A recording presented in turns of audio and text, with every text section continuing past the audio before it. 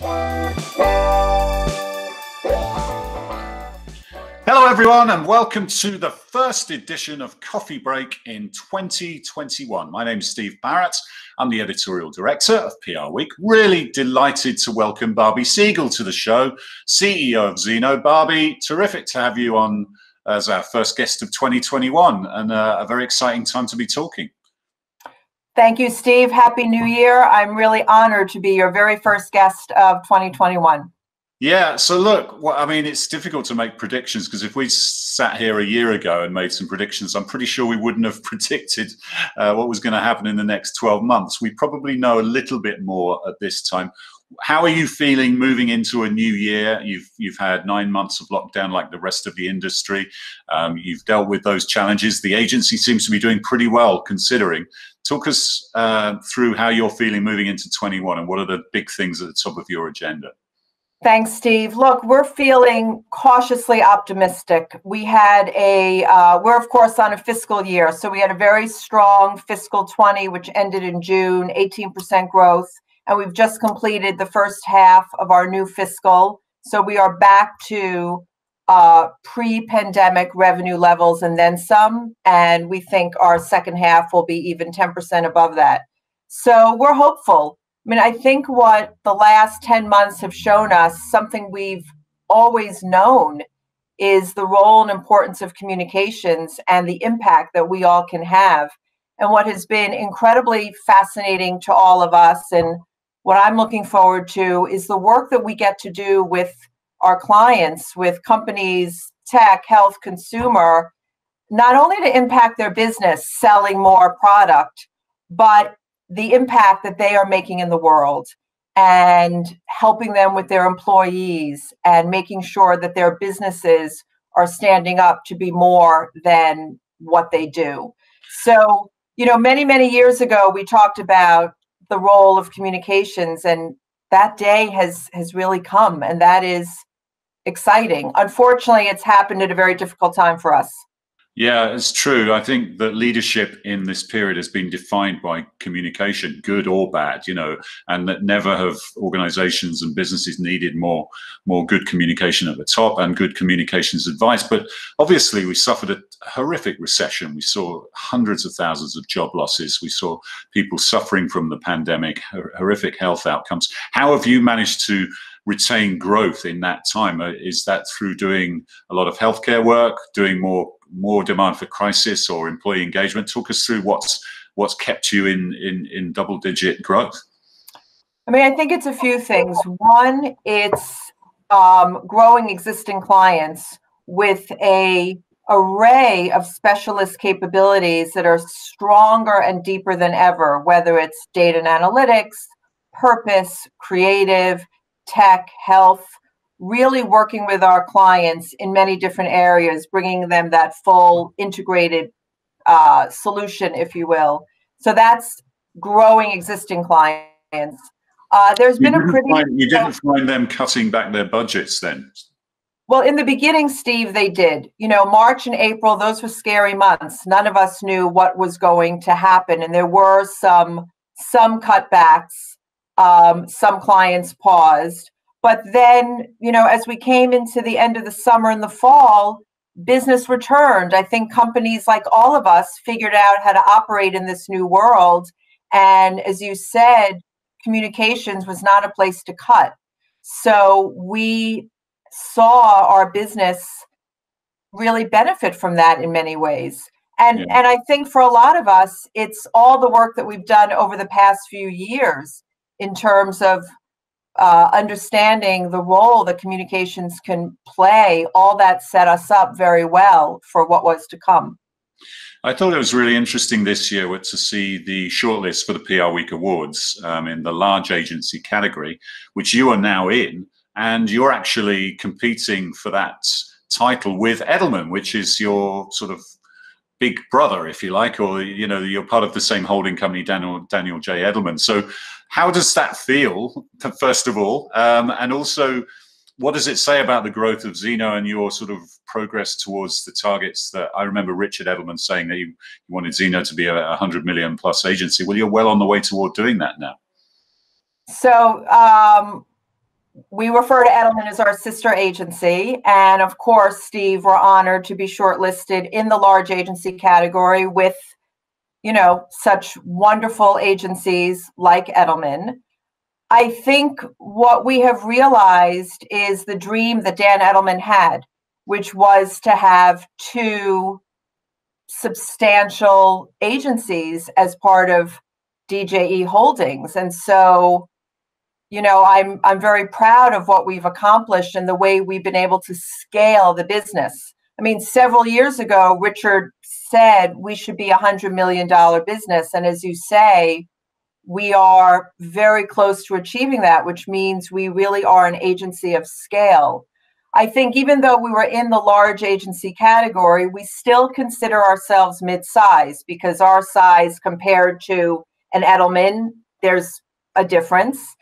But, you know, back to why we've been able to grow. I mean, we have, you know, world-class clients, big capabilities. And I just have to say the talent we've been able to attract has enabled us to achieve this, you know, this success. And so it's a thrill to be in that company. Yeah, no, it's certainly very noteworthy. Talk to us about, you talked about talent and obviously the impact on, it's a people business, the impact on your people and on your clients and the way everybody's been working. How did you approach that from a sort of employee engagement and a leadership point of view? Because, you know, it's been tough times, hasn't it? And I think everybody's really felt that getting a few days off, certainly over the holidays, was much needed, and people have really been putting it, going beyond to, you know, there's been no slacking on the job, has there? How have you handled that at Zeno? Look, I think in March and April and May and June, there were dark days. Our parents with young children were facing homeschooling. People having to work from home, missing being in the office, and just generally being scared about what was going on in the world. So we did a few things. Like many other agencies, of course, we doubled down on making sure all of our people had the support they needed, extra services, making counseling available, doing all the activities. We started as a North American leadership team having a daily meeting. We began that on March 12th. It continues to this day. And the main purpose of that meeting was to make sure people were okay. So that was one thing. We, of course, gave people extra time off and complete flexibility to work in the way that they could while taking care of the home front. And at the same time, we told people to shut their cameras, to take the time off that they needed. I also began something that you might be interested in on around March 12th. I committed to write a daily email every single night to the global agency. Of course, I had no idea how long this was going to last. And on December 16th, I wrote my 99th email. And on Thursday, I will write my 100th email. I now do it weekly. But it was cathartic for me. And it was a great way to connect with people and just share our hopes and our fears. Some nights it was a piece of music I shared. Some nights it was a poem. Others, it was something that I was feeling personally, because none of us were exempt from being anxious and scared. And while we are in a new year, 2021, I think some of the anxiety remains. We're still in uncertain times. We're still all working from home. So we've always put our people first, but it's never been more important to begin conversations with how are you doing, and to actually pause and listen to the person, not have it be perfunctory. And yes, we have all worked really hard to be there for our clients, and our clients have been great partners. I think we just have to keep pacing ourselves. How do you see that playing out in 21? Because we're going to be working from home for a little while yet, I think, for sure. The vaccines will roll out, although that, as we've seen, there's already been some hiccups with that. What's your view on how long you're going to be working in lockdown, and what's your view on your hard office environment? I mean, when it comes to March 12th, 21, I imagine your office will have been pretty much empty, or some of your offices will have been empty for a whole year. How do you, as a business leader, approach that in your real estate strategy? I mean, I think we have all seen what is possible through the power of technology. We do want to get back to the office, and when it is safe to do so, we will. But I think, as has been written, the workplace is probably forever changed, or at least changed for quite some time to come, in terms of having a hybrid approach. I think a silver lining is showing that it is possible to work in a fast-paced career and tend to home life. I mean, eventually the kids will be in school fully and parents won't be homeschooling, but some combination, it gives us, tremendous flexibility. So I personally am excited to get back on the road, to see our teams, to go visit clients. And we will get there eventually when it's safe to do so.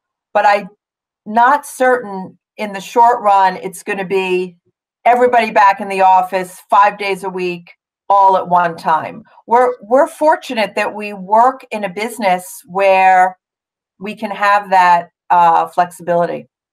So have you had to make any decisions about physical environments? Have you had to close any offices? Are you looking at that? Are you scaling down space? How are you sort of approaching that part of the business? We had some temporary workspaces in a few places that we have not renewed for now, but our main offices are standing and waiting, for us to return, and we will one day. Yeah, it's bizarre, isn't it? Look, I'm going into Manhattan. I've probably only been in about 10 times in 10 months, and it's all these buildings laying empty. It's incredible. It really is. It's just you certainly couldn't have predicted it. And sort of to finish off, you've been doing some work around your own agency Purpose. Obviously, purpose is a big part of communications these days, and the work you do for clients. But tell us a bit about the work you're doing around Zeno's Purpose and when we can expect more on that. Thanks for asking. This has been definitely a highlight of the year for many of us. We were in the trenches with our clients, helping them with their purpose, dealing with an array of social issues. And while Zeno has always been a purposeful agency, we decided to embark upon the process that we have done for so many clients. And so we have been working over the last several months to articulate our own purpose. That is to say, why we do what we do. What is the larger impact that we all as individuals and as an agency can have? We know, of course, that, millennials and Gen Z, they all expect more from their workplaces. And so it's been a fascinating process. It has involved the entire agency. Everyone has had a chance to give their thoughts. And, on many days, it enabled us to really dig deep about who we are today and where we want to go and what we want to be beyond the products and services we sell. So I think we'll be in position to reveal that sometime in the first quarter. That sounds good. Was there one thing, just to finish off, that you were particularly surprised by, or that came out of that process that was really illuminating for you? I think what was very gratifying is how Zeno people across the world think about Zeno and what they take away from Zeno, and how deeply our culture, our fearless culture, has penetrated, and the ambition that people have, and how do we combine ambition with humanity. And that really led us down, a really interesting path. Okay, well, we look forward to seeing more about that. Congratulations on keeping the numbers, keeping Richard happy with the financial performance, but also keeping your people happy and doing great work over the past 10 months. And great to catch up with you on the first edition of Coffee Break, Barby. Thank you, Steve. Thanks for having me. And I hope this is a safe and peaceful new year for all of us. Yeah, absolutely. Couldn't agree more. Stay well.